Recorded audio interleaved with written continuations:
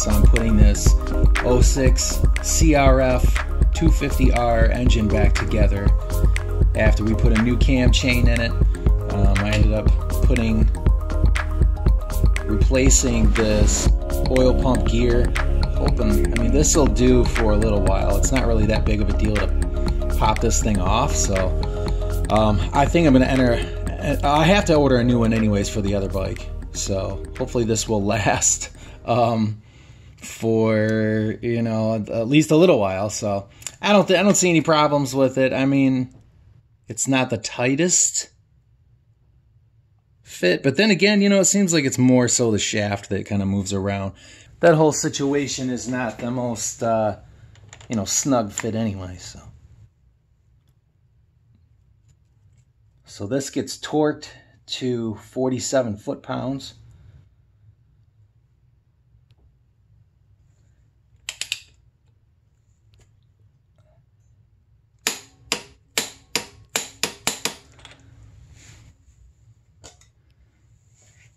And like I said, I just put a screwdriver in the top of the gear set for the clutch basket and the crank. And so the next thing I'm going to do here is clean up all these surfaces, and then I'm going to get out some new gaskets and put this left side cover on. I will have to do a couple things to the cover first. There's a bypass valve for the oil filter. I wanted to try and get that out of there and clean it up just to make sure that was clear, and then go ahead and put that all back together. That way I know it's clean, the bypass valve is going to work correctly, and then I have to resecure the spark trigger coil from the flywheel onto the inside of the cover as well, and then I can go ahead and put all this side back together. And then the other side will just be cleaning up the same surface as well, and then putting the right side of the crankcase cover on. So I'll get that stuff done and then bring you guys back. That way you're not bored with that. Alright, so one thing I want to suggest, and highly suggest, I don't think my situation was that big of a deal, but if you guys have had some type of damage to the point to where there was a lot of debris inside your oil filter cavity here, there's quite a few ports here. You want to make sure that you pull out this oil pressure bypass valve and then clean out. You want to blow out here, here, and here, and then go in here and blow out each one of these ports here to make sure that all those galleys are nice and clear.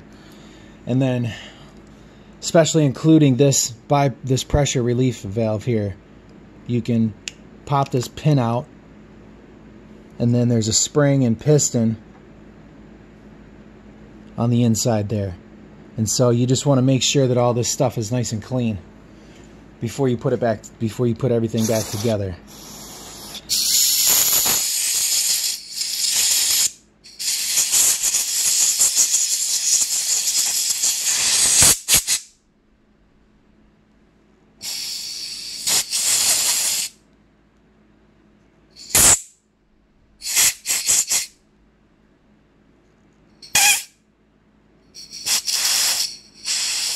Don't lose any of this stuff either.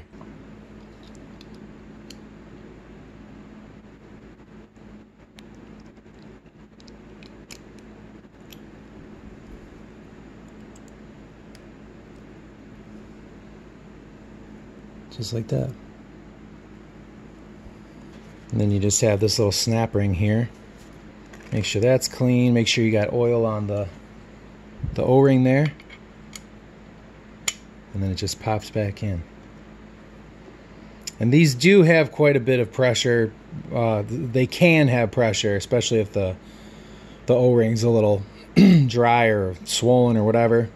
They will be kind of tough to pull out at times.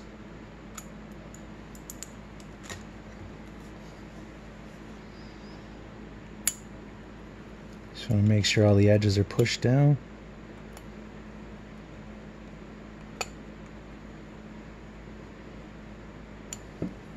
All right. So I just wanted to make sure you guys were aware of that whole situation there, because that's it's definitely something you want to make sure you get done.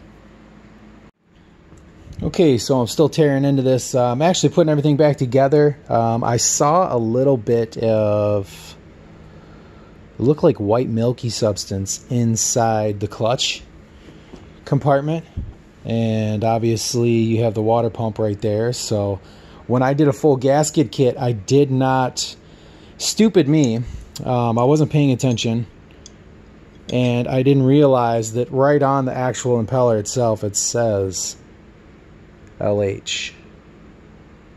You know, things just kind of happen that way, and you don't, you're not fully paying attention to every little last detail. So when I was trying to take this off last time, I was actually tightening it, and so I was like, you know what, I don't want to wreck it, so I just kind of skipped over it, and it's been fine until now. I'm assuming until now. So what I did is I ended up just taking a pair of vice grips here and put it around these two little areas on either side of the inside of the shaft, and then I put this down in my vise, and then I just kind of heated up the impeller a little bit, and then you're supposed to lefty loosey, righty tighty. Well, it's opposite. So it's lefty tighty, righty loosey. So if you're tightening it as a normal bolt or nut, it will come off, just because of the way the engine spins, and it keeps it on there, as it's spinning forward instead of like trying to undo it. So anyways, so now I'm gonna pop these seals out, because I ended up saving the rest of the seals, and so I'm gonna go ahead and pop these in there, and yeah, get these replaced and taken care of. So I'm gonna go ahead and attempt to use my trusty seal puller. It's a little big for the job, but you know what? Should be okay.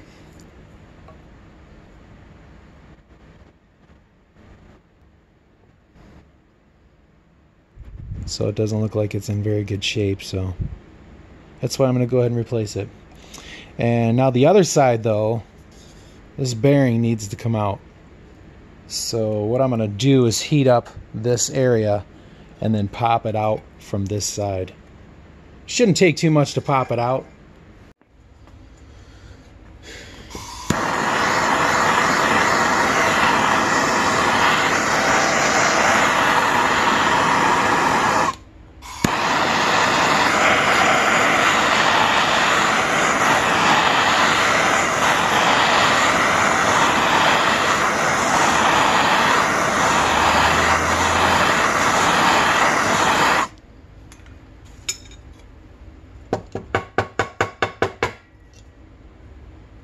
There we go. You want to make sure when you pull these out that you don't scuff the surface that they seal to. This outer, well, this inner bore, you don't want to scuff that up with the edge of that, because it's pretty sharp. So just take your time, make sure you're being gentle. Want to clean this up real well. So I'm going to let this cool down and then finish the rest of this here.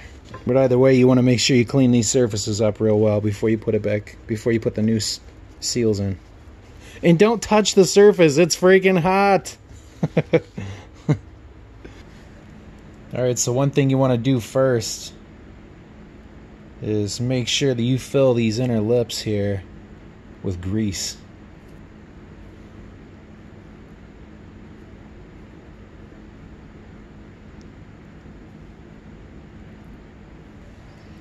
And then these go back to back, so they face each other. This flat edge goes towards the inside.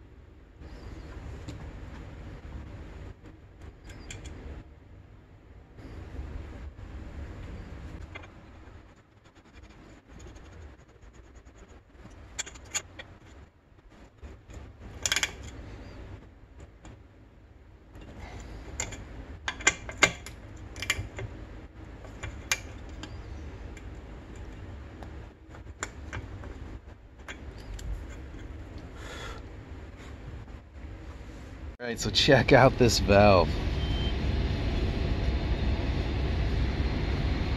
Look at how sharp that edge is compared to the one below it. Profile's totally different. So that was wearing. Look how sunk in it is compared to the rest of these. That is some crazy damage, folks. Doesn't seem like the valve seat's destroyed. I'm gonna have the local shop check it out though for sure. Alright, so I think I just about got everything that there is, so we're gonna go ahead and start putting this together. We got our stage 1 hot cam, we got our caps, we got our retainer rings, we got our new intake springs, we have all of our cotters and our spring washers, we got new valve stem seals, we got our caps. One of them is new, the other one is in really good shape. And same thing with all the intakes, or I'm sorry, all the valves here. So let's go ahead and get this thing going.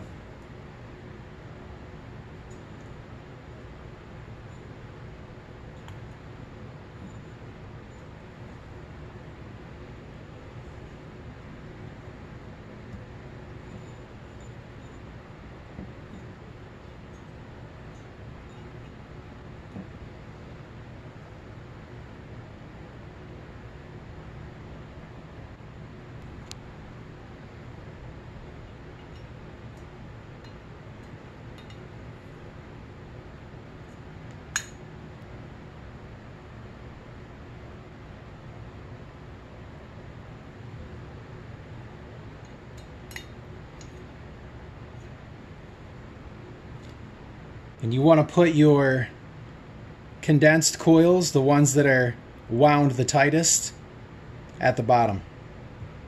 You see how there's a bigger space right here, right from this first coil turn.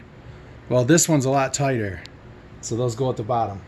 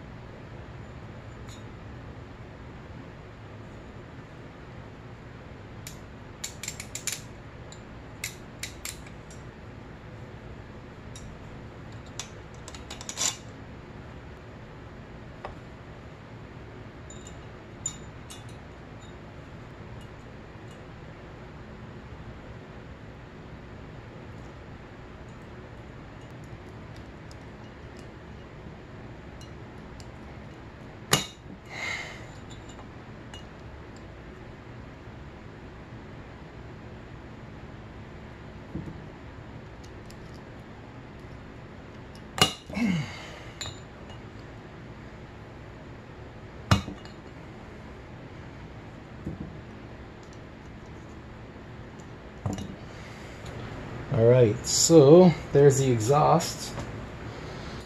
And these intakes are 14751-KRN A00.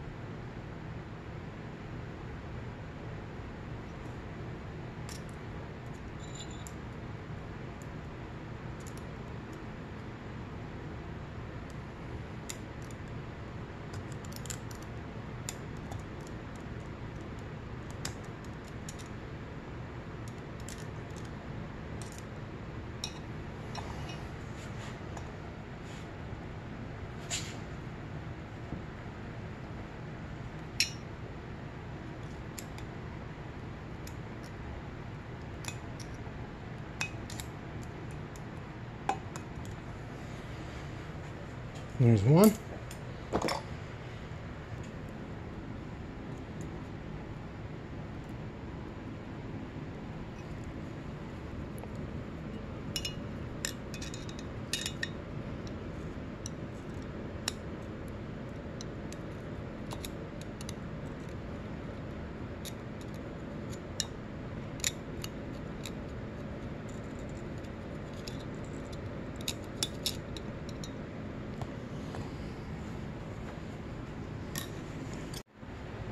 All right, so that is it. That looks awesome. I got a brand new Pro X kit of shims. All right, the head is on, and we're doing our second round of torque.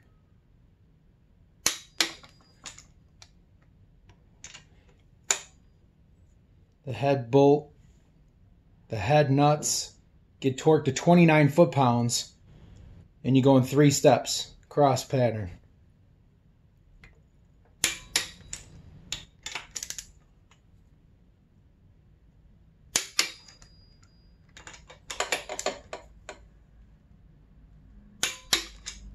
So I did 10, 19, now I'm doing 29.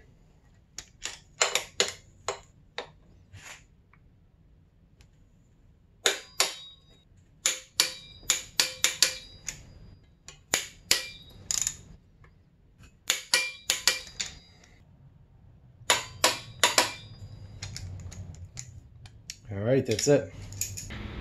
Okay, so I'm in the process of putting the cam in, and what you want to do is you want to line up that little mark with the notch on the inside threads of the cover there, and then you also want to make sure that those dots right there and there are lined up with that arrow.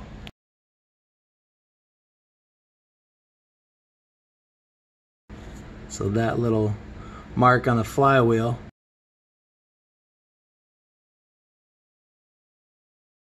should be just about lined up with that notch right there. And that will mean that the engine's a top dead center. What you want to do is bring your clean parts over. What I did is I already put 3.1 millimeter, it's probably too big to be honest, 3.1 millimeter shims underneath the lifters. And then what you want to do is you want to slide this bearing all the way over.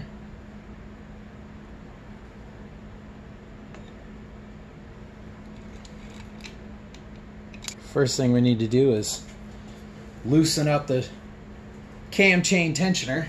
And then once you have the cam chain tensioner loosened up, you can go ahead and slip your cam into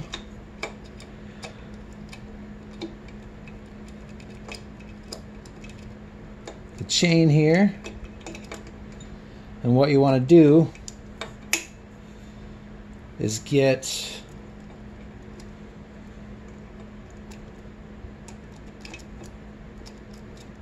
the lobes to where they're facing back, but on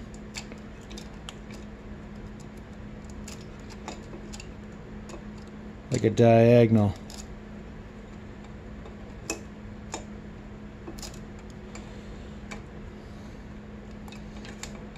And then you can check and see if the two lines on the side of the cam gear align with the top of the head. I am almost there. I might be off a tooth.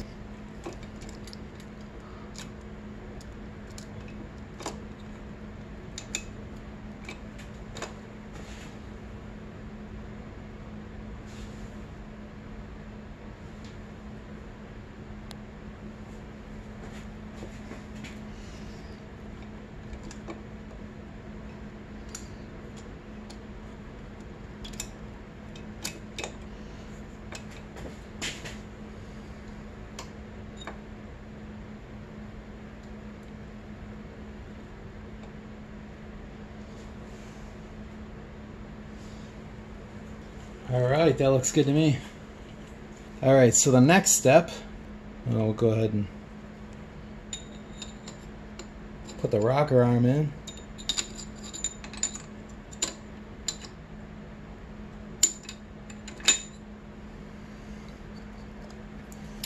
And then the rocker arm pivot pin.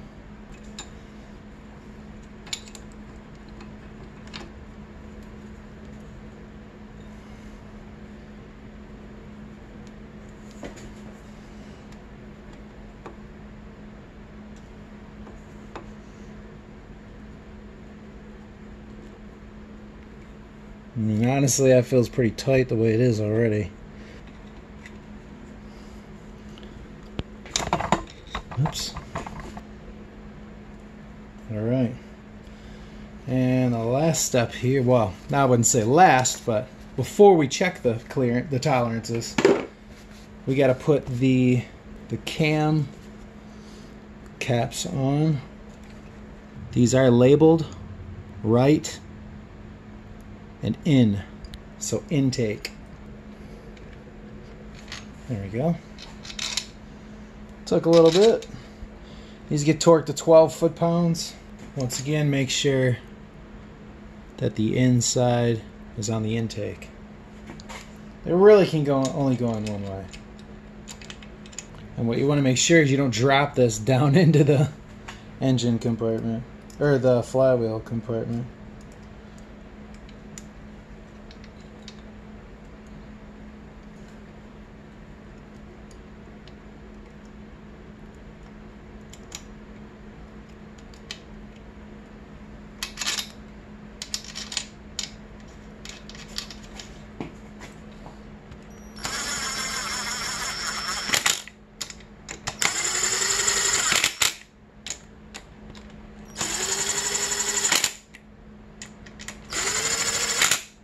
I'm going to go ahead and torque these in a crosshatch pattern as well.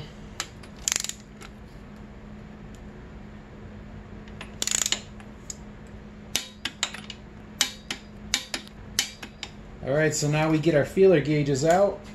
So we're looking for 5 thousandths on the intakes, plus or minus 1. So if you go 6, you're going to be at the high end, you'd be better off. And then 11 on the exhausts.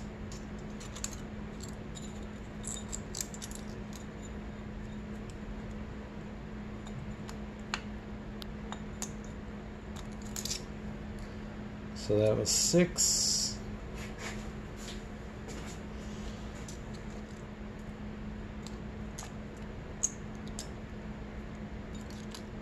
That's 5.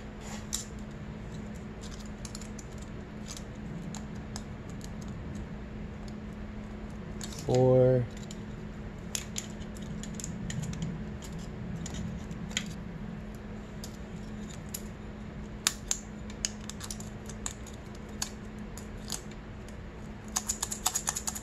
3.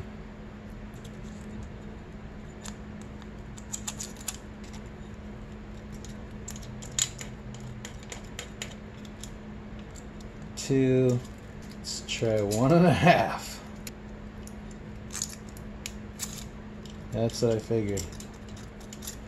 Figured it wasn't going to be much. So, all right, let's see where we are in the exhaust. So we will start at 11. Oh, let's go down to 5.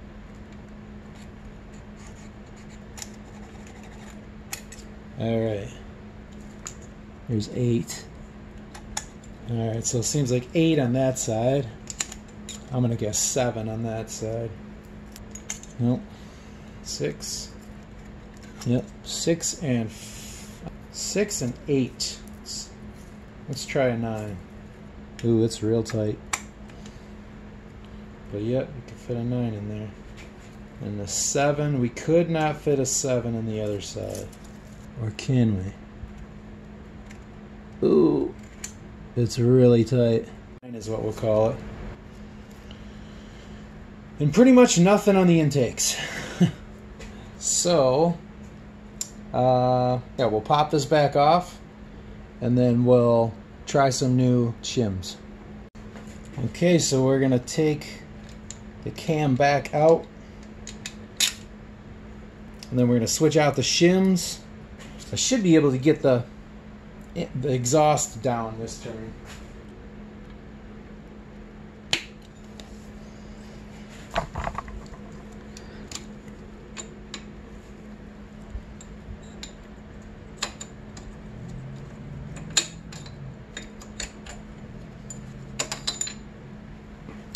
Okay, so we had 7 on this side and 9 on this side.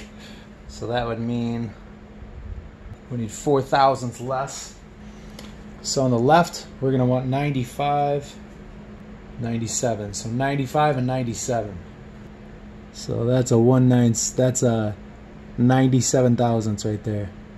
So we'll put that on the left side. That's a 2.45 millimeter. And that one's a 95, 2.4 millimeter. Let's go ahead and pull the cam all the way out.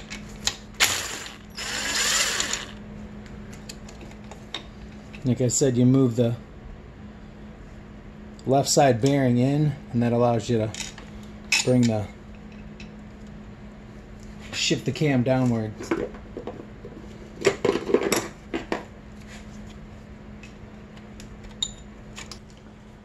Alright, let's check the intakes, or the exhaust real quick. Hopefully those are dead on.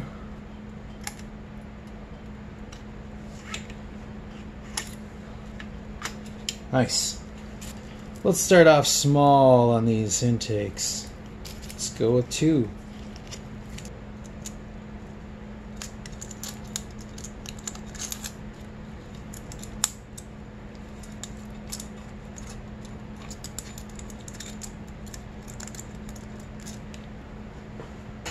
So we're going to have to go a lot smaller on these intakes.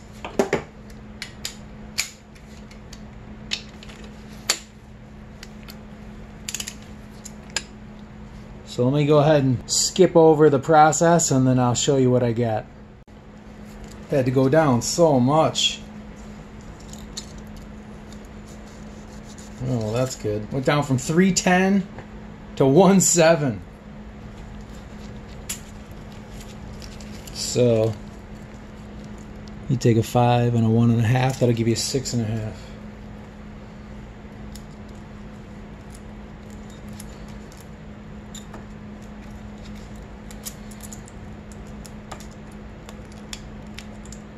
Nope, 6 on the money.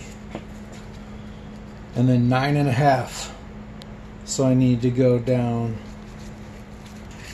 Alright, now we're getting somewhere. Wasn't getting any readings before. I went down from 310 to 2.9 to 2.7 to 2.2, and then I went down to 2.05, and then I said screw it and went down to 1.7, and this is where I'm at. So let me get those and I'll be back. Alright, so I wound up with a 170 on the left and a 1.8 millimeter on the right.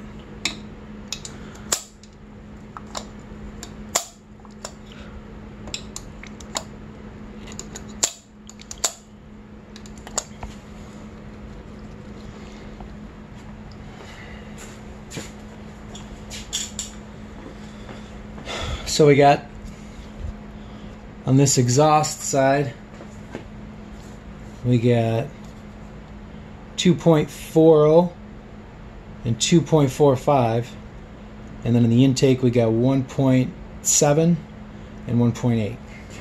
A little lopsided, but don't matter. Alright, let's get the cam in. Now mind you guys, this is a Stage 1 hot cam.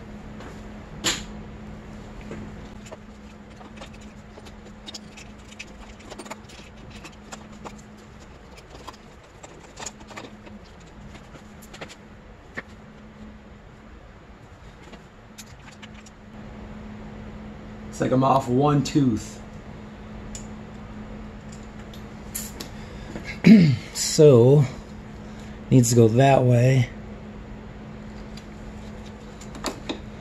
So what you want to do is you want to lift up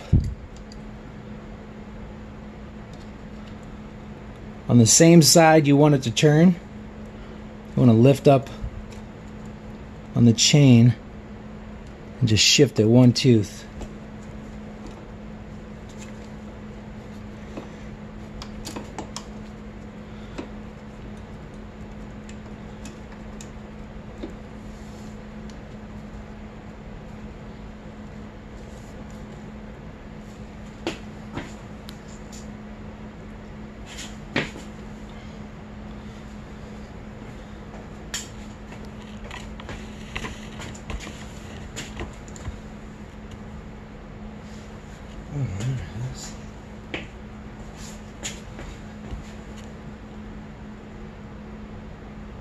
Huh. Wonder why I didn't see that before.